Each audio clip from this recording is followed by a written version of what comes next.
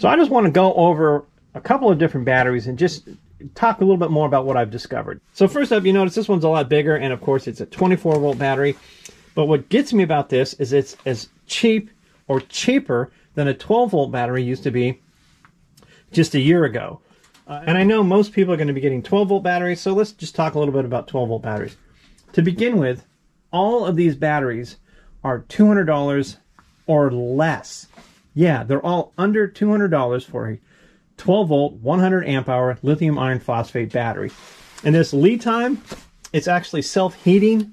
So there's actually a little heat pad in there. So if it's cold, it'll automatically heat itself up. That's $200, or maybe even less now. I have to look at the website, but I mean, it's just incredibly cheap. This one has low temperature charging disconnect, and it actually has low temperature discharging disconnect, and it's $155. $155.